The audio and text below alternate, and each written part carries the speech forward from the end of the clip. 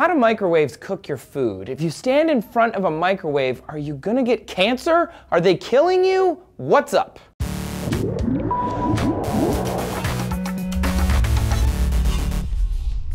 Howdy cookers, thanks for watching D-News. I'm Trace. This morning I was talking to our intern Tori about how I microwaved a cup of coffee from yesterday, which I know that's gross, but it's so easy. Microwaves are magic food boxes. They heat food in less time with less energy than traditional methods, but how they make that thing hotter is a mystery to many of its users. The microwave has roots in radar research during World War II. Scientist Percy Spenser accidentally melted a candy bar in his pocket, and after some experimentation, he patented the first microwave heating device. Microwaves are basically metal boxes containing a magnetron gun. The magnetron uses electricity to excite electrons and get them to vibrate and release waves of non-ionized electromagnetic energy. This radiation is at a frequency that's between radio waves and infrared light, usually around 2.45 gigahertz. This microwave radiation is no different from the radiation created by a radio station or a Wi-Fi network, so don't get too weirded out by that. The literal microwaves are made of alternating current and magnetic fields. Because it's alternating, it means they're switching from clockwise to counterclockwise back and forth. These electromagnetic waves shoot from the magnetron into the oven, passing through paper, plastic, and glass to hit the water, fat, and sugar molecules in your cup of coffee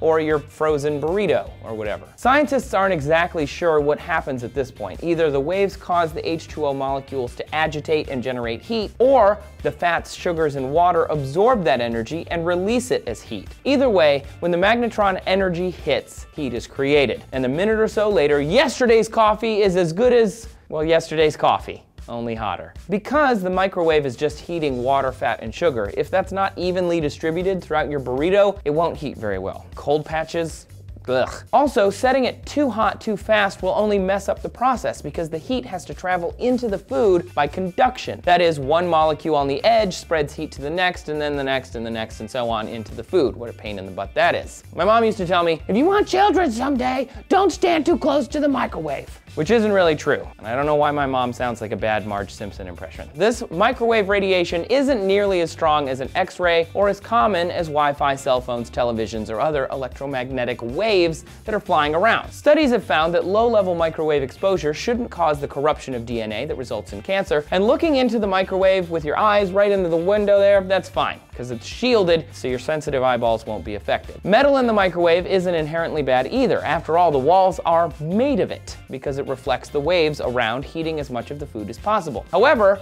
throwing something pointy like aluminum foil or a fork can cause sparks and breakdown of air molecules into more dangerous fumes, so don't do that. The sleeves that come with some pastries are also for reflecting those waves because as the outside of the food heats up, that heat energy is reflected back at the crust, crisping it up. It's basically cooking itself. Whether microwaving is damaging your food is still being debated by science, but for the most part, any cooking damages the nutrient content of raw food. But cooking it also kills bacteria, which makes food safer. Yes, a few older studies found breast milk heated in a microwave lost some of its vitamin B12 potency, but many other studies have found no such evidence of any damage. And many studies on microwaves have determined that there is little or no difference between microwaving and conventional cooking. Ultimately, the most dangerous things microwaves produce are food burns from overheating the thing you put in the microwave. And that's actually just your fault. The FDA says microwaving food is just as safe and nutritious as any other method of cooking. But what do you think?